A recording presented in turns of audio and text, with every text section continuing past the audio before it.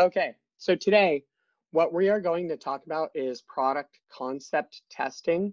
So in the first meeting, when I was showing you how to do home use testing, one of the options I was walking through packing slip testing is I showed a concept test. And I got several emails after that if I could go into a little more detail and show how that would work with products. Okay, so that's what we're going to discuss today. My time talking should really be limited here to about 10 minutes. So it should be a pretty quick overview, and I'm going to show you a few tips and tricks as we go through this as well. All right, so you'll see here, I have gone ahead and created my product list. Now you'll notice that I have all of my products repeated. So I have 4 concepts, right? So if I were to write concept after this, it would make it a little more clear. But I'm testing ice cream sandwiches. And what I have going on here is I have 4 different ice cream sandwiches. And I want to be able to show a concept first, ask about that concept, and then I want to show the product, the matching product, and ask about that product. Okay. Now you'll notice a few things here. I have my 4 concepts: vanilla, mini chocolate chip, rainbow sprinkles, and mint chip. And then I have my 4 products, and again, those are just repeated without the word concept after. And in fact, you don't even really need to repeat the word concept because they'll be divided by questionnaire. That being said, I'll explain how this works. Now, what I want to do is notice that I have a fully customized sample entry form here, right? So this is a feature that RedJade added to the application last year. Just a second, I'm getting a chat here.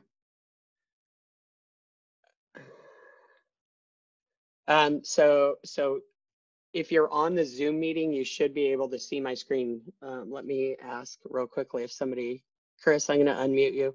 Chris, can you see my screen? Yes. Okay, all right. So Tina, I'm not sure why you can't see my screen, but the screen should be up on the Zoom meeting. So it is up and visible. So I have actually created a custom screen here. Chris, I'm leaving you off of mute in case I need to ask you anything. So what I did here is I went ahead and opened this admin section so you guys can see how it's built. So in admin company settings, so you do need to be a company admin for this. If you don't have company admin rights, you can ask your company admin to either give you those rights and they can give them to you for a short period of time or not. So here, oh, so how do you get to the coder? So that is the first setup screen when you set up, how do you get to this screen that I'm showing? So this screen is when you first set up a project in RedJade. It's the second screen that's visible. The first screen is you enter the details for your project. The second screen is the sample step. You can also get to it from your dashboard. You can click Quick Add right here as well.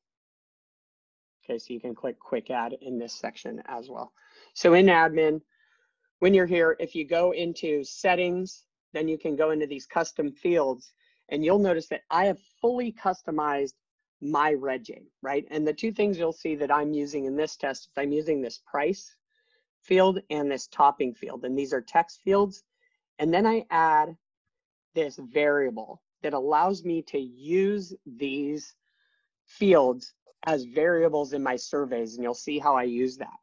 The second step that you need to do is actually add it to your sample form. So I create the custom field, and then I've added price and topping to my sample form, okay?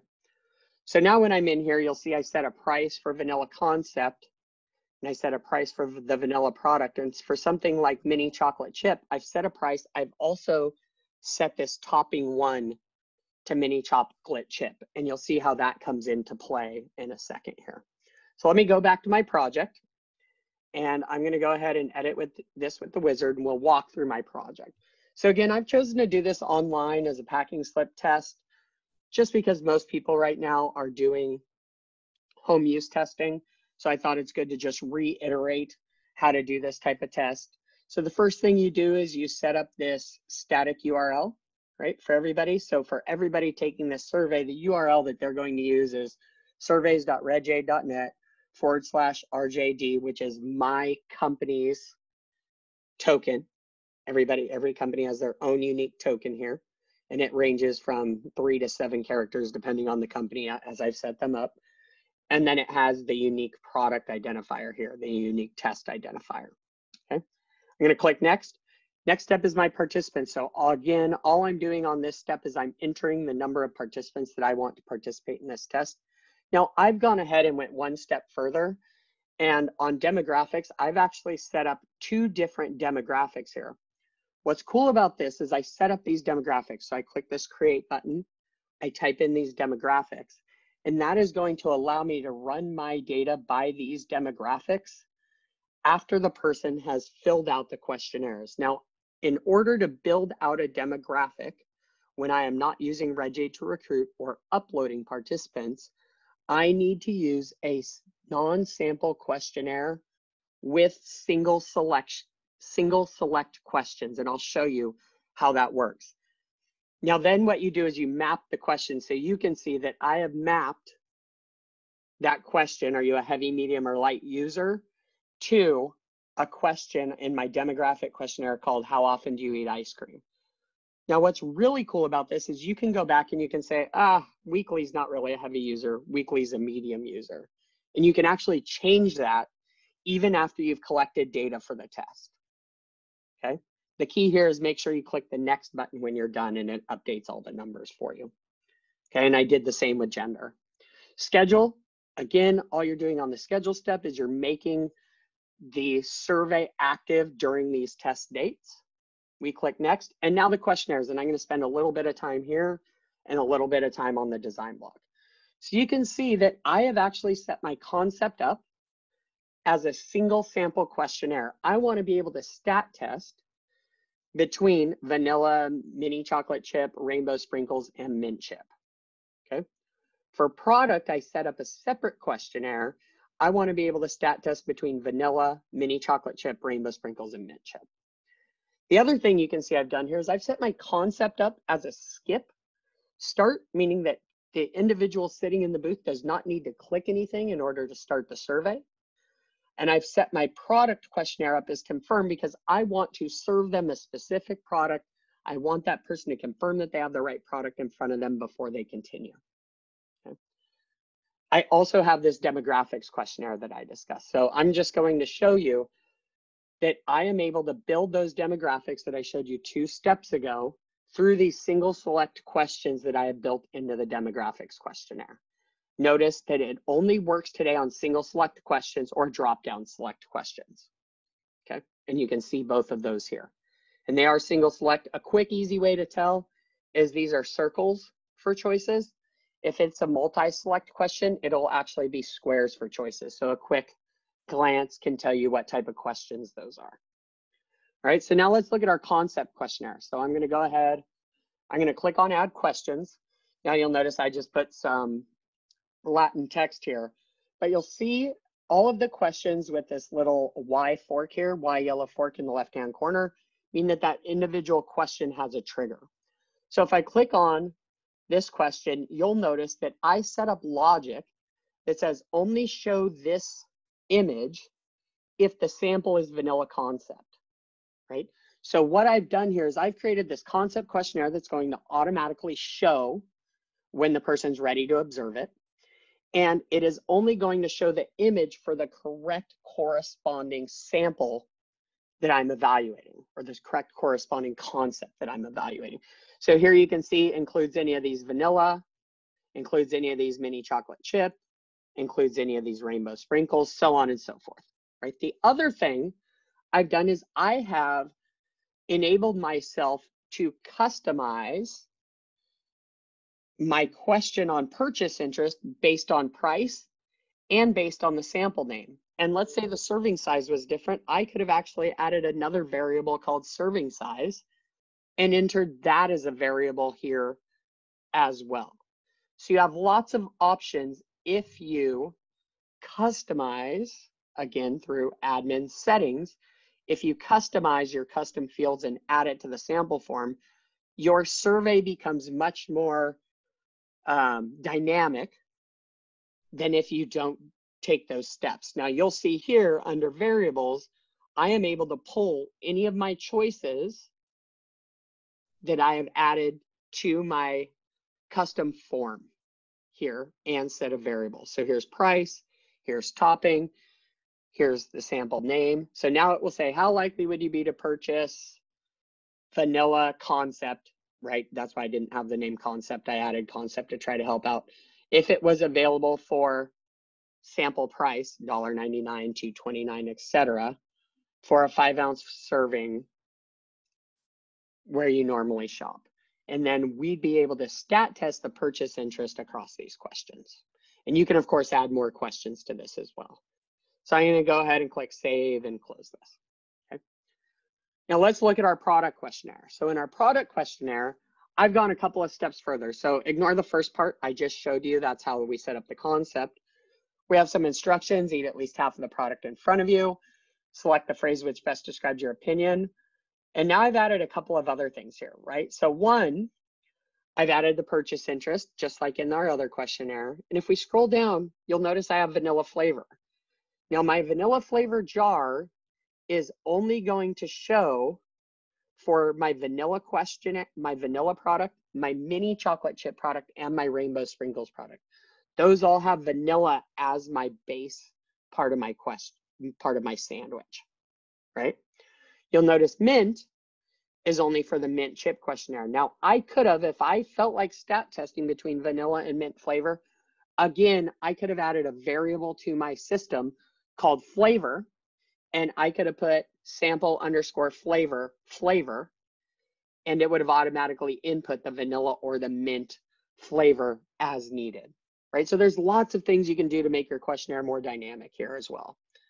If we go down a little bit, you'll see this is amount of sample topping, right? And so that's going to automatically fill in our sample topping. Now, what I wanted to show here is I should actually add sample logic, because vanilla doesn't have a topping. Only mini chocolate chip and rainbow sprinkles actually have a topping, right? Because mini chocolate chip has mini chocolate chips and rainbow sprinkles has rainbow sprinkles. So you can add that trigger for those individual products, and it will read in the sample here. Then we have how well did this product fit the sample name concept you observe. So the vanilla concept, the mini chocolate chip concept, etc. Okay, so we have our questionnaire. Our last step is our design block, and this is the part where RedJade really handles this easily, right? So this is what your survey is going to look like when you step into it. You have your 8 products. RedJade always builds your Williams Square design. Each product is going to be evaluated in each fixed and relative position an equal number of times. That is absolutely not what you want here, right? So what we want to do is we want to customize our design to have it make sense for what we're doing, right? So we can do that here. So here's my vanilla product. I am going to link it to the end. See how the end turns blue?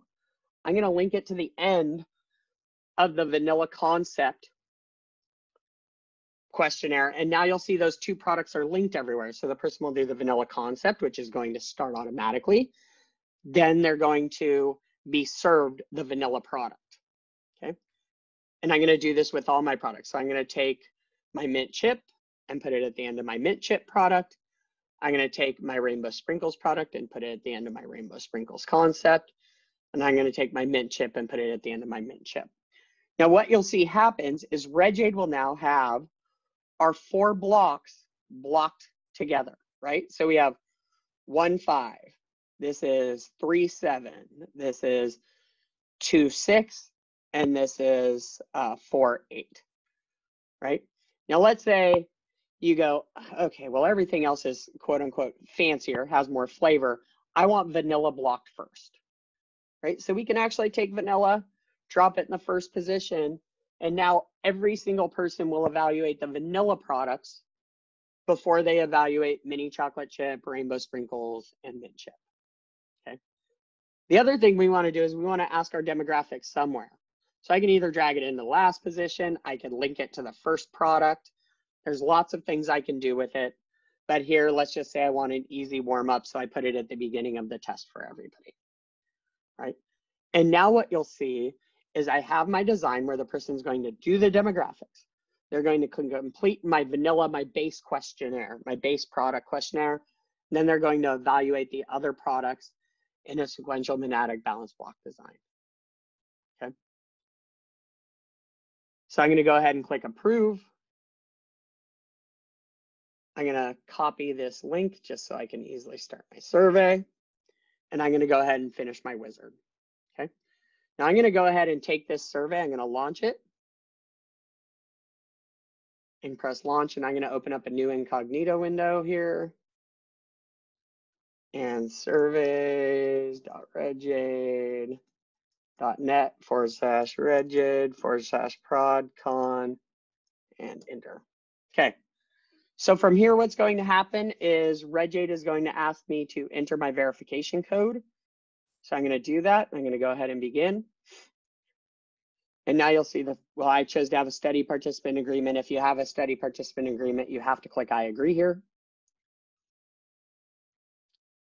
Now we're going to do our demographics, right? I probably eat ice cream every 2 to 3 weeks. We'll click next. I don't know why I always feel the need to answer the questions as though I'm the one doing it. Now I'm going to do my concept, right? How likely would you be to purchase vanilla concept? Clearly, I should change the name. If it was available for $1.99 for a 5-ounce serving, right? Now I'm going to do my next.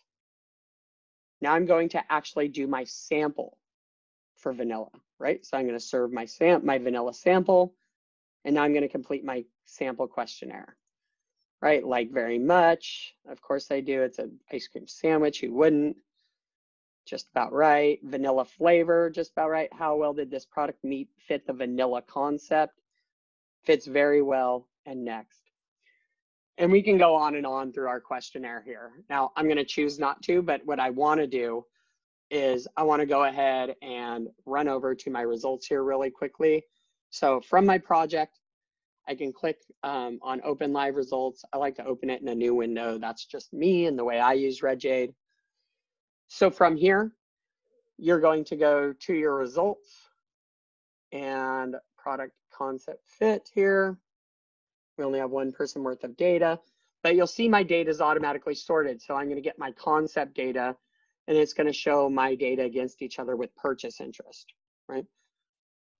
I'm going to get my product data, and this is going to show my product data against all 4 products when I'm done collecting data, right? So with that, that is an overview of product concept testing, how you'd use RedJade to do that. I also showed you how you can easily add variables to both your sample form and your questionnaire and make your surveys more dynamic, as well as customizing your design block quickly and easily to allow you to easily link products together and either have a balanced block design or serve products in a specific order. With that, I'm going to go ahead and stop recording. And if anybody has any questions, I am available. If you feel more comfortable chatting them to me, please feel free. I'll stay online until people stop asking